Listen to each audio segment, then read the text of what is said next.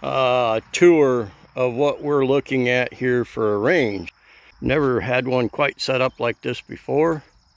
This one way down is a 7, this one's a 50, and then the one we're sitting at is the 100-yard range.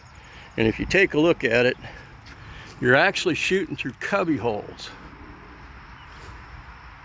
Now, you explained to me how something so simple to understand, people manage to shoot the perimeter of those holes.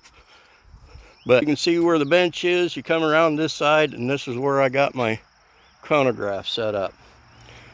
The length of this building, I've just measured at 17 foot, so this could be an advantage down the line when shooting muzzleloaders and black powder stuff, where it might take up some of the smoke and give more because you ain't dealing with that.